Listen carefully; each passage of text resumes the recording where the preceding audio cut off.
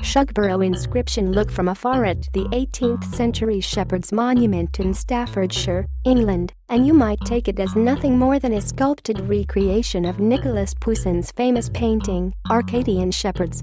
Look closer, though, and you'll notice a curious sequence of letters.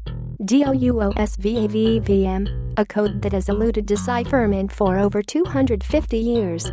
It has never been satisfactorily explained and has been called one of the world's top uncracked ciphertexts. The inscription became widely known after being mentioned in the 1982 book The Holy Blood and the Holy Grailby Michael Baigent, Richard Leigh, and Henry Lincoln. Though the identity of the code carver remains a mystery, some have speculated that the code could be a clue left behind by the Knights Templar about the whereabouts of the Holy Grail. Many of the world's greatest minds have tried to crack the code and failed, including Charles Dickens and Charles Darwin.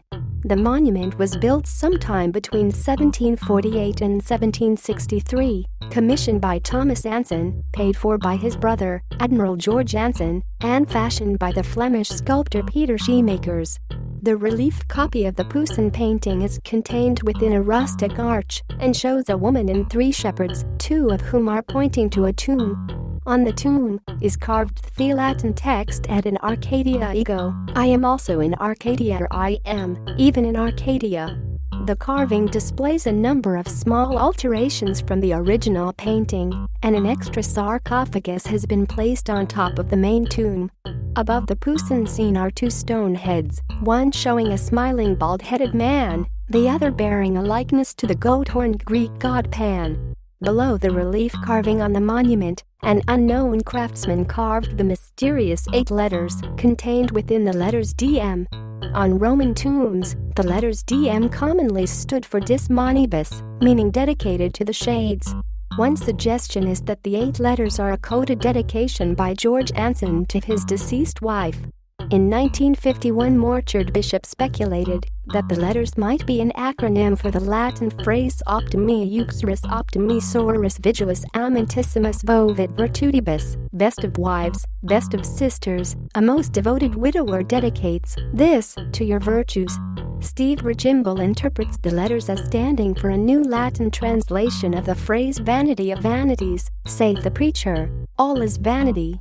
Ecclesiastes 12:8, namely orator ad omnia sunt vanitas 8 vanitas vanitatum. He has speculated that the phrase may be the source of the earlier inscription Omnia Vanitas, which may have been carved on an alcove at the estate of one of Thomas Anson's associates, George Littleton. Former NSA linguist Keith Massey interprets the letters as an acronym for the Latin phrase Oro ad omnes sequantur viam ad verum vitam, I pray that all may follow the way to true life, in reference to the biblical verse John 14:6, Ego sum via et veritas et vita, I am the way, the truth and the life.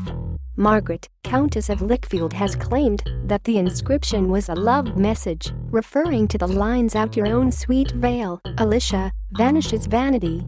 Twixt deity and man thou, shepherdess, the way, but no source for these words has ever been traced. A.J. Morton observes that some of the letters match the names of the residents of Shugborough in the early 19th century, and believes that the inscription denotes the words or grave united with Overley and Shugborough, Viscount Anson Venables Vernon. Speculation then grew that the inscription may encode secrets related to the Priory of Sion or the location of the Holy Grail. As part of the Shugborough promotion, some individuals who had previously worked as codebreakers at Bletchley Park pursued this line of investigation. Oliver Long proposed that the letters may encode the phrase Jesus H. Defy, where the H supposedly stands for Christos, Greek for Messiah, and the references to a Jesus bloodline which allegedly descends from a non-divine Jesus and was preserved by the Priory. Sheila Lon, his wife, preferred the love story theory.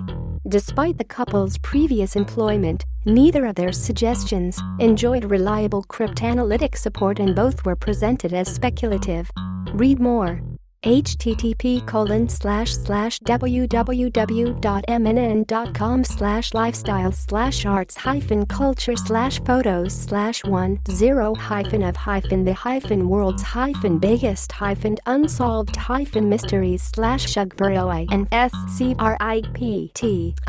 scription number IXZ3X80QZP5B.